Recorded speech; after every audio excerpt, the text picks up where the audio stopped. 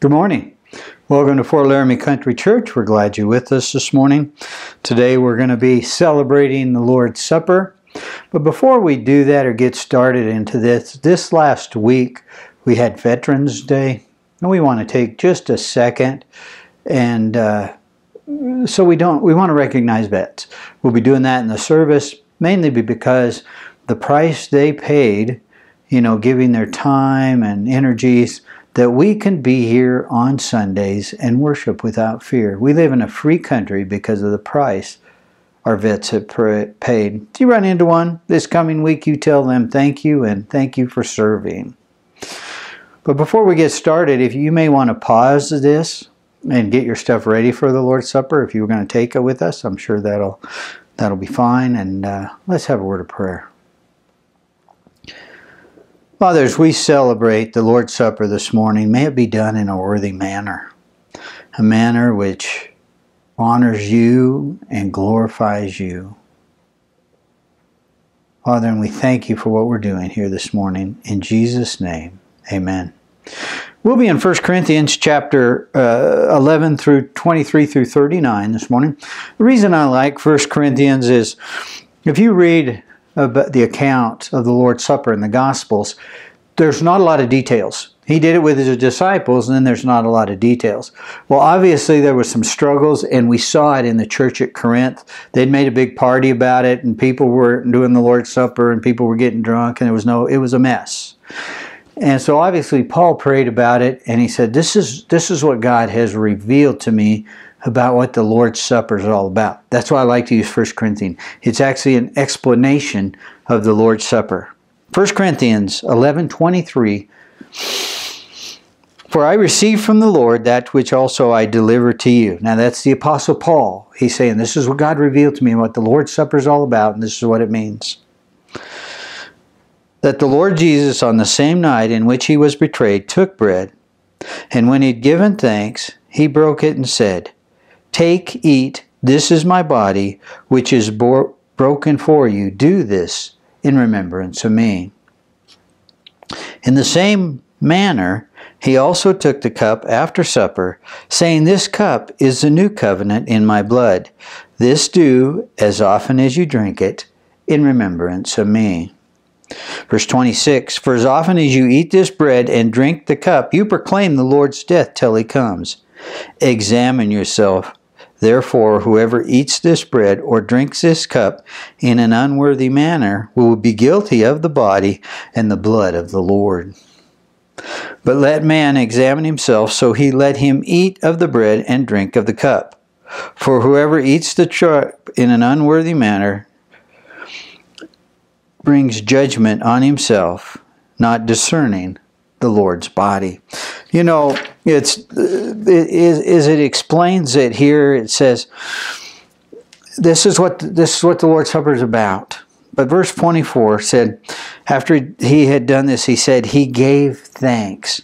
That's the first thing Jesus did when he was having this Last Supper with his disciples. He said he gave thanks, and he knew he was headed to the cross. He knew he was about to suffer and be whipped, crown of thorns. He knew his disciples would desert him. He knew he was going to die on that cross, a very slow and painful death. Yet Jesus still gave thanks. In Ephesians 5:20 it says this, Always give thanks to God, the Father, for everything, in the name of our Lord Jesus Christ. For everything, that means everything. That's everything. I mean, it's complete. I use epoxy glue, and if you've ever used epoxy glue, there's a hardener, and you mix it together in equal parts and mix it up. That's how epoxy works. And once you've started or mix it, it really can't be separated. It's how you mix it, and it kind of gets a light color. If you've given your life to Christ,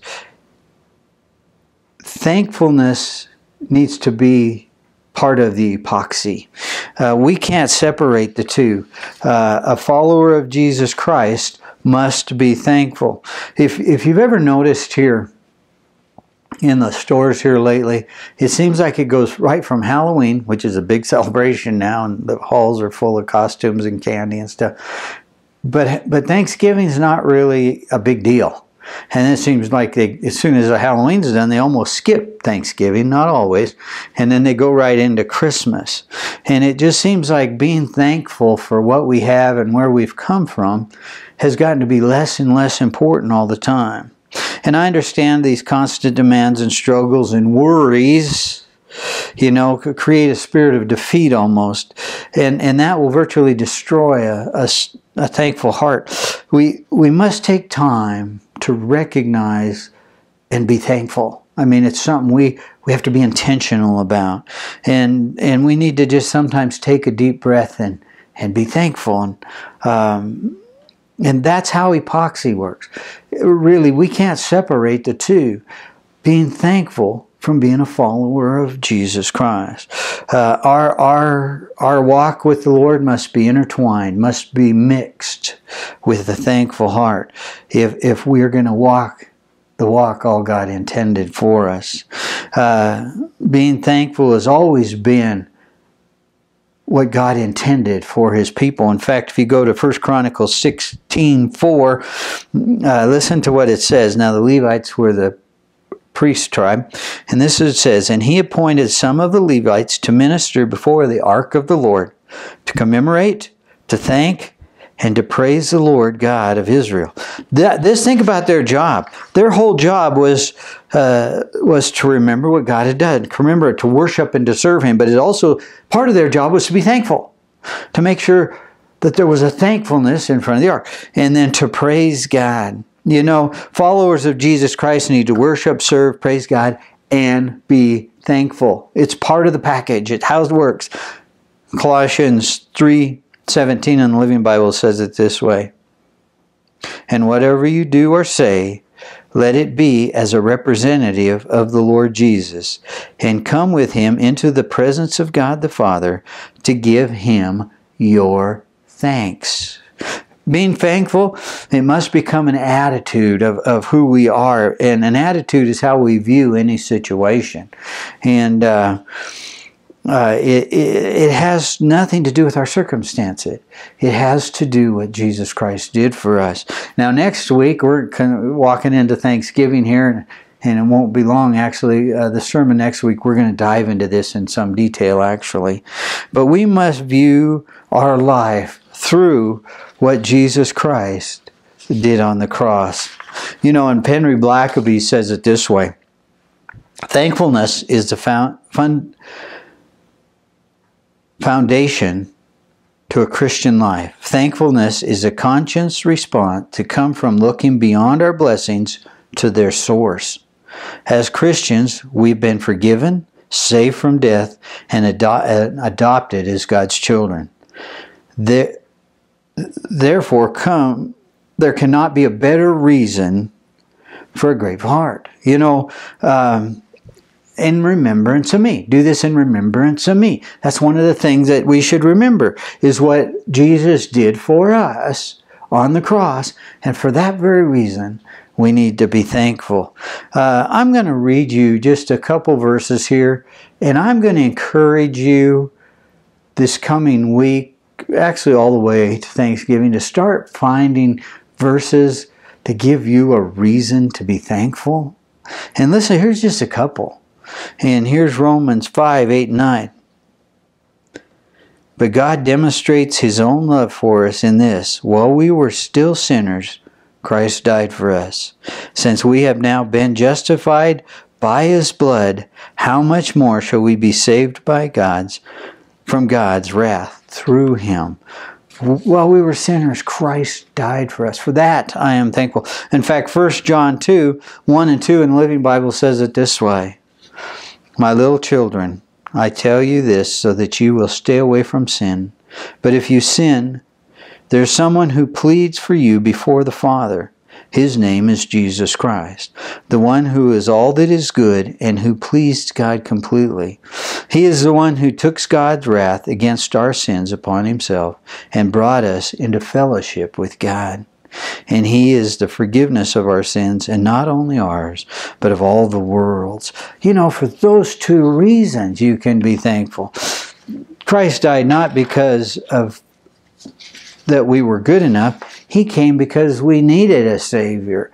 He died for me while I was a sinner. You know? Verse 27, getting back to 1 Corinthians.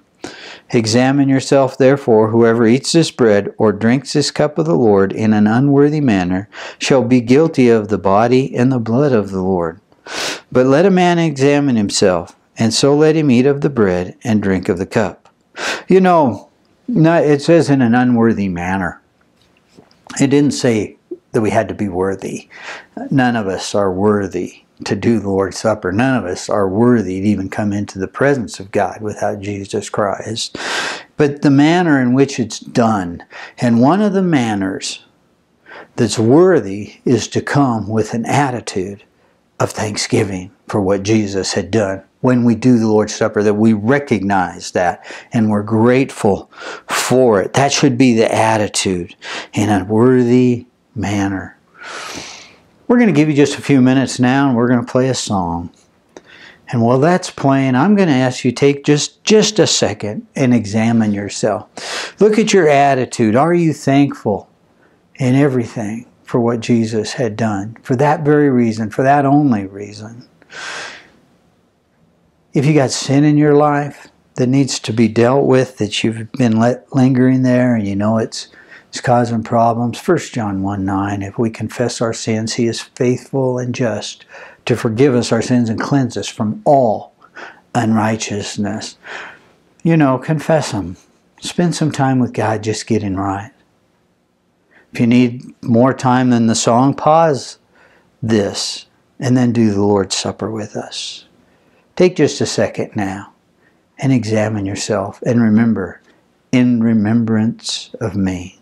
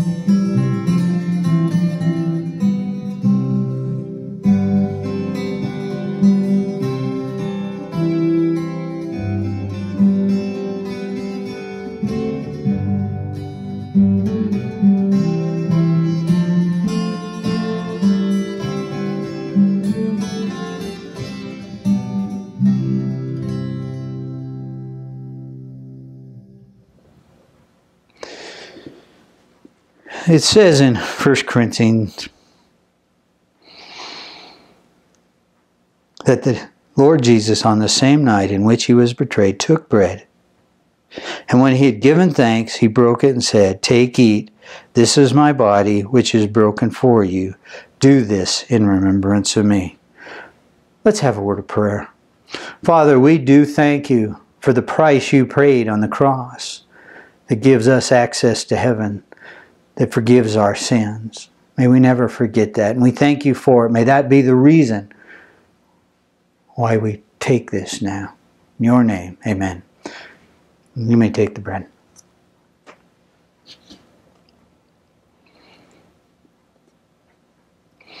Then in verse 25, in the same manner, He also took the cup after supper, saying, "This cup is the new covenant in my blood. This do as often as you drink it in remembrance of me." It says in the same manner, one of thankfulness, one of gratitude. Let us pray. Father, we thank You for the blood that was shed, knowing that covers our sin. May we never forget that, and we thank you so much for it. In Jesus' name, amen.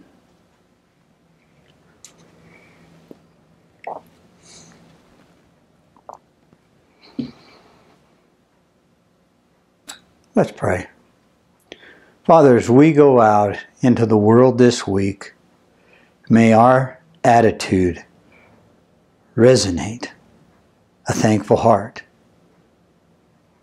just because of what you did on the cross. In Jesus' name, amen.